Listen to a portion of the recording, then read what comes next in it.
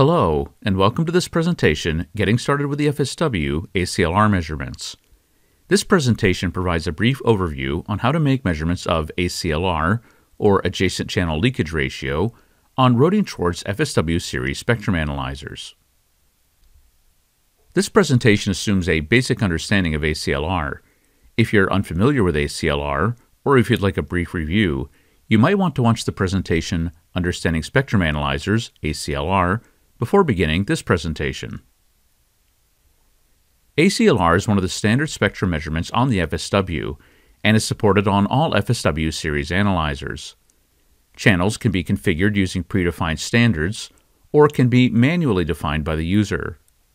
Similarly, measurement and display parameters can be either automatically or manually configured. In addition to typical ACLR tests with a single transmit channel, the FSW also supports measurements on multiple, independent, non-contiguous signals or carriers. This is sometimes referred to as an MSR, or multi-standard radio measurement. It's also worth noting that a one-channel ACLR measurement, that is, measuring only the transmit channel, is how basic channel power measurements can be performed on the FSW. To make a channel power or ACLR measurement, press the Measure Hard key and then select Channel Power ACLR from the list of available power measurements. This is a standard spectrum measurement and does not require any additional hardware, software, or license code. Here we see the main ACLR user screen. Configuration settings are accessed via the buttons on the right. The default view shows both the graphical results as well as numerical results beneath them. In the remainder of this presentation, we'll explain how to configure and interpret these settings and displays. Let's start with channel configuration. Most ACLR measurements are based on standards, and the FSW provides predefined standards for many wireless communications technologies, including cellular standards such as 5GNR and LTE, Wi-Fi or 802.11 standards, and various land mobile radio and other standards. These are selected by pressing CP ACLR Standard and then selecting from the list of available standards. Choosing a standard in this way automatically sets the relevant measurement parameters. For example, channel bandwidth and spacing, resolution bandwidth, detector type, etc. The FSW also allows users to edit, create, and save or load their own standards.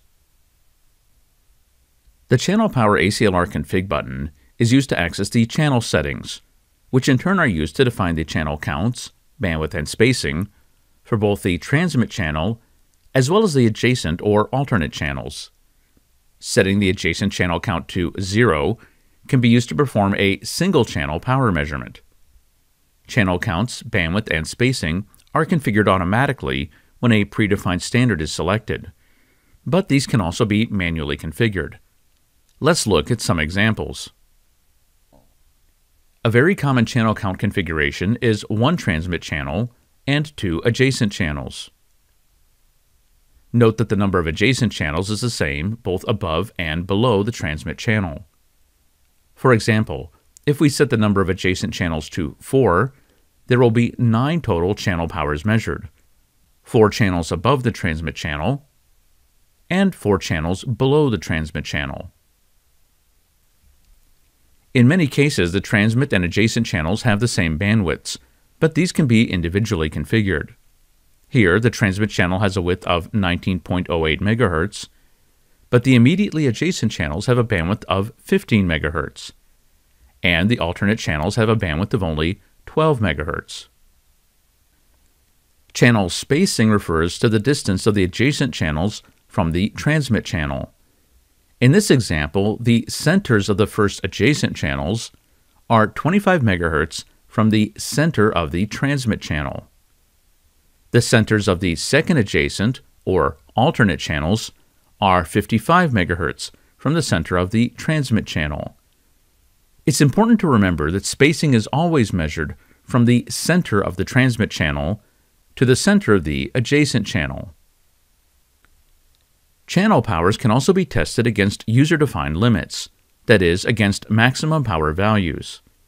This is configured under the Limits tab and these limits can be specified as either relative powers in dBc or absolute powers in dBm. If the measured channel power exceeds the limit, the value is displayed in red and marked with an asterisk. Next, let's go over General Settings, which are also under the ACLR Setup tab. These are used to define measurement and display settings. ACLR Mode is used to select between absolute power measurements in dBm or relative power measurements in dBc. When making relative measurements, the reference channel for these measurements must be indicated. By default, this is the transmit channel. The displayed power units can be changed to dBm per hertz or dBm per megahertz. And the power mode can be configured to either calculate and display ACLR for each sweep or trace, or it can be changed to max hold, which will retain the highest measured value over multiple sweeps.